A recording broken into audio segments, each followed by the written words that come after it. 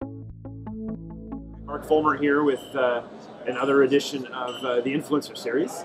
Joined this time by Paul Moxness. Paul, thanks for joining us today. Paul's with the Always Care Consulting Company. We're going to talk about hotel security and issues and things kind of in and around that. First things first, you've been in the industry for... Forever and a day. 30 years. Okay, 30 I started as a security guard in a hotel and ended up as VP Global Security for a big hotel company. Excellent. So all the way through. Yeah, nice progression. And so you've seen a lot of change. Absolutely. Through the years. Yeah, absolutely. And probably the biggest change, everybody talks about technology, but I think the biggest change for us was the focus moved from being a reactive response department to being more proactive and prevention risk focused rather than response focused. And I'm guessing that you interacted with corporate travel departments, corporate security departments. Did that evolve over time as well? That changed also dramatically. When I started, I was told you would never have positive interaction with any guest. You would only be there when there was a problem. By the end of my career, almost everything I did interacting with the client side was corporate security in our big clients, and that was almost always positive. Yeah. And that's, really security bringing value to a guest stay, I guess, was the whole duty of care thing was growing, so we needed to work together with our clients to make sure we were meeting their needs and taking care of things the way they needed them taken care of.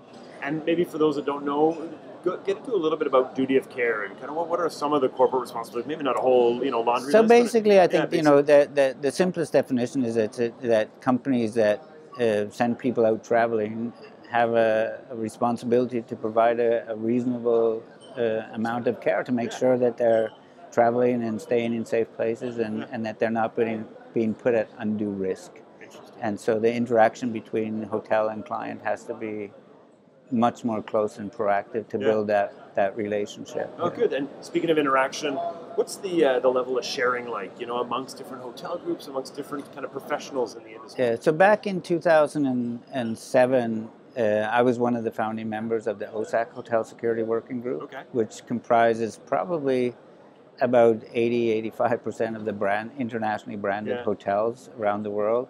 So all the big groups came together. OSAC facilitates it for us, but we work pretty independently of that, sharing information, talking about if we were moving into a new market, we would talk to the other guys. What's it like there? How can we work together? Because nobody is and the thought process behind it was that nobody wants to be safer than the other guy, because if something happens at a destination, the destination dies. The brand will survive because we're everywhere, but the destination will suffer. So if it happens at your competitor hotel, your market is going to disappear with the market that disappears. So everyone working together to make destinations safe is to everyone's benefit. So yeah, that makes sense. It's non-competitive. And as a function, so security is a function within, I guess, the hotel world or that kind of scenario. Did you see it progress over the years as well? We saw a lot of progression. One of the things we did with the Hotel Security Working Group was that from 2009 onwards, we went to a different place around the world. We gathered all the security managers from all the different brands, and we held a joint training that all the groups contributed trainers and material and things so that we could give a high level of training to local security managers at a really low cost. And the first time we did it was in Mumbai. It was after the Mumbai attack. So we felt, what can we do to help our Indian colleagues? And then about 6 years later, we were back in India. And every one of us commented on those 6 years, the difference in quality of security manager that attended the training was massive. Everybody was more switched on. Really, everyone was more, absolutely. And we've seen that a lot of different places around the world, that the industry is really waking up, and some of the people coming in are really switched on and talented, which is great for the future. Right. Interesting. And being part of an international chain, one of the perks must be you get to visit all kinds of different places. It's a great way to, when I started, the company I worked for was owned by an airline, and we could travel cheaply on the airline, which I thought was great. But then when I progressed into a corporate role and people actually paid me to travel around the world and visit new destinations and see all these fantastic hotels, it was a good gig. Jet lag, not so much fun, but visiting jet lag doesn't really people, matter when you know that you're given an opportunity that very few people get. So yeah, it was awesome. Yeah. Maybe in closing, you've traveled a lot. A couple of tips. Maybe not a whole list, but a couple of tips for a traveler, a business traveler going to a new place that they've never been to before.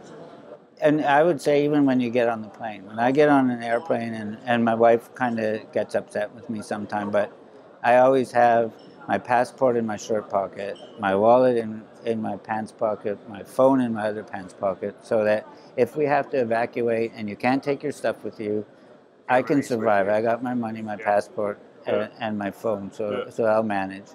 And then before I go anywhere, I always check out the destination.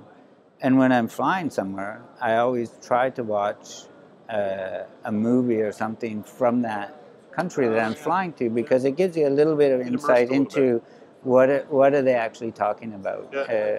So knowing your destination in advance, and today it's really easy to get good information. That's really helpful. So being ready and being informed. And making sure people have your itinerary. They know where you are, what time zone you're in, so you don't get the middle of the night phone calls. That's a good tip. But also, if something should happen, you have them on speed dial, and you can call for help quickly. Excellent. Paul, thanks very much for joining us. Thank you, Mark. Thanks for the opportunity. So in closing, if you're traveling, kind of be ready, be aware of where you're going, and have some insight. And really interesting comments in and around hotel security and how they contribute to an overall mission of that travel safety and just guest safety in general. Thanks again. Thank you.